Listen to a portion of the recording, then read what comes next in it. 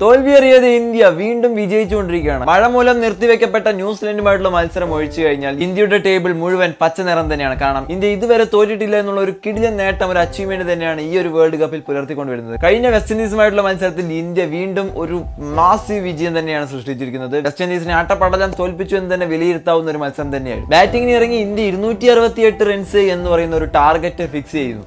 ആ ഒരു റൺസിലേക്ക് വെസ്റ്റ് ഇൻഡീസിന് തീർച്ചയായിട്ടും എത്തിപ്പെടുമെന്നുള്ള ഒരു വിശ്വാസം തന്നെയായിരുന്നു നമുക്ക് കളി കാണുമ്പോൾ തോന്നിയത്. എന്നാൽ അഫ്ഗാനിസ്ഥാനെ ഇന്ത്യ നല്ല രീതിയിൽ വരിഞ്ഞു മുറുക്കി പൂട്ടിക്കെട്ടിയിരുന്നെങ്കിൽ അതേപോലൊരു മത്സരം നമുക്ക് ഈ ഒരു മത്സരത്തിന് കാണാനായിട്ട് സാധിക്കുമെന്ന് പ്രതീക്ഷിച്ച് തന്നെയായിരുന്നു ആരാധകർ കളി കാണാനായിട്ട് ഒരുങ്ങിയത്. ഇന്ത്യൻ ബാറ്റ്സ്മാൻമാരെ എല്ലാവരും നല്ല രീതിയിൽ അറിയാവുന്ന താരങ്ങൾ തന്നെയാണ് വെസ്റ്റ് ഇൻഡീസിലുള്ളത്. സാധാരണ രീതിയിൽ രാഹുൽ, രോഹിത് ശർമ്മ കൂട്ടുകെട്ട് തന്നെയായിരുന്നു കളി ആരംഭിച്ചത്. എന്നാൽ രോഹിത് ശർമ്മയുടെ വിക്കറ്റ് ആയിരുന്നു ഇന്ന് ഏറ്റവും കൂടുതൽ വിവാദമാകുന്നത്. രോഹിത് ശർമ്മ ഔട്ടാകുമ്പോൾ 300 റൺസ് എന്ന് പറയുന്ന ടാർഗറ്റിലേക്ക് ഒരിക്കലും എത്തുന്നില്ല എന്നുള്ള ഒരു വലിയൊരു പോയിന്റ് തന്നെ നമുക്കതിൽ കാണാവുന്നതാണ്. കാരണം കഴിഞ്ഞ മത്സരത്തിലും രോഹിത് ശർമ്മ ആദ്യം ഔട്ടായി പോകുന്നതോടുകൂടി നമുക്ക് ഏറ്റവും കൂടുതൽ എടുത്തു കാണിക്കുന്ന ഒരു സംഭവമായിരുന്നു 300 റൺസ് എന്ന് പറയുന്ന ടാർഗറ്റിലേക്ക് ഇന്ത്യ എത്തുന്നില്ല എന്നുള്ളത്.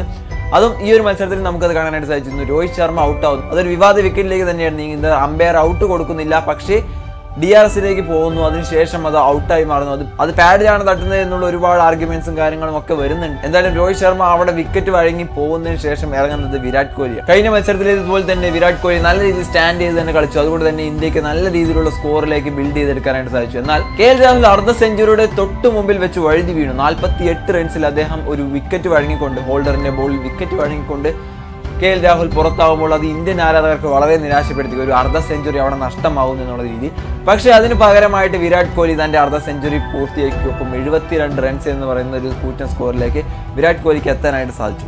രാഹുൽ ഔട്ടായതിനു ശേഷം ഇറങ്ങുന്നത് വിജയ് ശങ്കറാണ്. വിജയ് ശങ്കറിന് ടീമിന് വേണ്ടി വലിയതായിട്ടൊന്നും ചെയ്യാനായിട്ട് സാധിച്ചിരുന്നില്ല. അതിനുശേഷം ഇറങ്ങിയ ജാദവ് വലിയ കാര്യമായിട്ട് ഒന്നും ചെയ്യാനായിട്ട് സാധിച്ചില്ല. കഴിഞ്ഞ മത്സരത്തിൽ ജാദവ് അർദ്ധ സെഞ്ചുറി നേടിയെങ്കിലും ഈ ഒരു മത്സരത്തിൽ മികച്ച ഒരു പ്രകടനം കാഴ്ചവെക്കാനായിട്ട് സാധിച്ചില്ല. എന്നാൽ കഴിഞ്ഞ മത്സരങ്ങളിലെല്ലാം ഏറ്റവും കൂടുതൽ വിവാദങ്ങൾ ഏറ്റുവാങ്ങിയ മുൻ ക്യാപ്റ്റൻ MS ധോണി മത്സരത്തിലേക്ക് ഇറങ്ങുമ്പോൾ അർദ്ധ സെഞ്ചുറി തികയ്ക്കും അദ്ദേഹത്തിന്റെ കരിയറിലെ ബെസ്റ്റ് പെർഫോമൻസ് തന്നെ കാണാനായിട്ട് സാധിച്ചിരുന്നു. വിരാട് കോഹ്ലി ഔട്ടാവുന്നതിന് ശേഷം ഇറങ്ങിയ ഹാർദിക് പാണ്ഡ്യയും ധോണിയും തമ്മിലുള്ള ഒരു കൂട്ടുകെട്ട് തന്നെ കാണാനായിട്ട് സാധിച്ചിരുന്നു. 38 പന്തിൽ 46 റൺസ് എടുത്ത ഹാർദിക് പാണ്ഡ്യയും വിക്കറ്റ് വഴങ്ങിക്കൊണ്ട് പുറത്താവുമ്പോൾ ഒരു അർദ്ധ സെഞ്ചുറി കൂടെ അവിടെ നഷ്ടമാവുന്നു. എന്നാൽ ധോണിയുടെ ആ സ്റ്റാൻഡിംഗ് തന്നെയായിരുന്നു ഇന്ത്യയുടെ ഇത്രയും വലിയൊരു കോൺഫിഡൻസ് സ്കോറിലേക്ക് എത്തിക്കാനായിട്ട് സാധിച്ചത്. ഹാർദിക് പാണ്ഡ്യ ഔട്ടായതിനു ശേഷം മുഹമ്മദ് ഷാമിയാണ് ഇറങ്ങിയത്. അദ്ദേഹത്തിന് 2 പന്ത് ഫേസ് ചെയ്യുമ്പോഴേക്കും അദ്ദേഹം വിക്കറ്റ് വഴങ്ങിക്കൊണ്ട് പുറത്തേക്ക് പോകുന്നു. കാരണം ഷെൽഡൻ കോട്ടറിലായിരുന്നു ആ പന്ത് എറിഞ്ഞത്. ഷാമിയുടെ വിക്കറ്റ് എടുത്തതിന് ശേഷം അദ്ദേഹത്തിന്റെ ഒരു മിലിറ്ററി മാർച്ചും ഒരു സെല്യൂട്ടും ഒക്കെ സെലിബ്രേഷനൊക്കെ ഉണ്ടായിരുന്നു. 268 റൺസിൽ 7 വിക്കറ്റ് വീണുകൊണ്ട് ഇന്ത്യ ബൗളിംഗ് നിരയിലേക്ക് കുതിക്കാനായിട്ട് തുടങ്ങി. 268 റൺസ് എന്ന് പറയുന്ന ഒരു സ്കോർ എന്ന് പറയുന്നത് വെസ്റ്റ് ഇൻഡീസിന്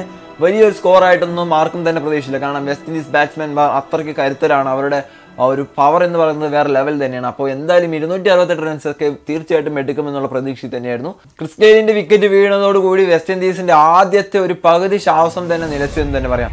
പിന്നീട് അങ്ങോട്ട് വെസ്റ്റ് ഇൻഡീസിന്റെ വിക്കറ്റുകൾ വീണുകൊണ്ടേയിരുന്നു. ആംബ്രിസ് ആയിരുന്നു പിന്നെ തരക്കേടില്ലാത്ത റൺസ് എടുത്തത്. 31 റൺസ് ആയിരുന്നു ആ ടീമിൽ. അല്ലെങ്കിൽ ഇന്നലത്തെ മത്സരത്തിൽ വെസ്റ്റ് ഇൻഡീസിന്റെ ഒരു കൂറ്റൻ സ്കോർ എന്ന് പറയുന്നത് 31 റൺസ് ആയിരുന്നു. അത് ആംബ്രിസിന്റെ ഒരു റൺസ് മാത്രമായിരുന്നു. 40 പന്തിൽ 31 റൺസ്. അത് LBW ആയിട്ട് അദ്ദേഹം ഔട്ടാകുന്നു. അതിനുശേഷം ഇറങ്ങിയ താരങ്ങളെ ഒന്നും മികച്ചത് എന്ന് പറഞ്ഞാലുള്ള ഒരു പെർഫോമൻസ് ആരും തന്നെ കാഴ്ചവെച്ചില്ല. എല്ലാവരും പെട്ടെന്ന് വിക്കറ്റ് വഴങ്ങിക്കൊണ്ട് പോയിരുന്നു. കളിയിലെ താരം വിരാട് കോഹ്ലിയാണ് തെരഞ്ഞെടുത്തിരിക്കുന്നത്. 6 ഓവർ ബോളിംഗ് ചെയ്ത മുഹമ്മദ് ഷാമി വെറും 16 റൺസ് വഴങ്ങിക്കൊണ്ട് 4 വിക്കറ്റുകളാണ് വീഴ്ത്തിയത്. അതുപോലെ തന്നെ 6 ഓവർ എറിഞ്ഞ ബുംറയും 9 റൺസ് വഴങ്ങിക്കൊണ്ട് 2 വിക്കറ്റുകൾ വീഴ്ത്തി. അതിൽ ബ്രത്ത്വെയ്റ്റിന് വിക്കറ്റ് എടുക്കുന്നത് ബുംറയാണ്. അതൊരു കിടിലൻ വിക്കറ്റ് തന്നെയായിരുന്നു. കാരണം ബുംറ എറിഞ്ഞ പന്ത് ബാറ്റിൽ തട്ടി പുറകോട്ട് പോകുമ്പോൾ അവിടെ ക്യാച്ച് പിടിക്കാൻ ഒരുങ്ങുന്നത് MS ധോണിയാണ്. അത് ജമ്പ് ചെയ്ത് റൈറ്റിലേക്ക് ചാടി ക്യാച്ച് പിടിക്കുന്ന ധോണി.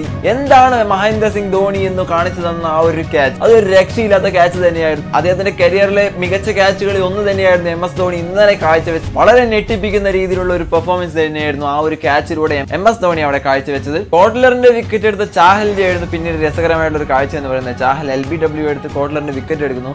അതിൽ സെലിബ്രേറ്റ് ചെയ്യുന്നത് മുഹമ്മദ് ഷാമിയാണ്. മുഹമ്മദ് ഷാമിയെ ഔട്ടാക്കിയ ശേഷം കോട്ട്ലർ ഒരു മാർച്ചിങ്ങും ഒരു സെല്യൂട്ടും ഉണ്ടായിരുന്നു.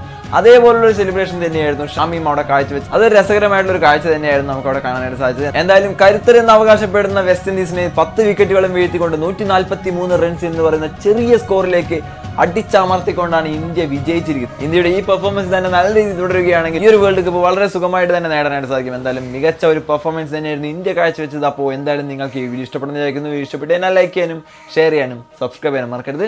മറ്റേ വീഡിയോ മറ്റു ദിവസം മറ്റോരമായി കണ്ടുവിടുന്നവരേക്കും ബൈ. നിഴലുകൾ ചേരാതെ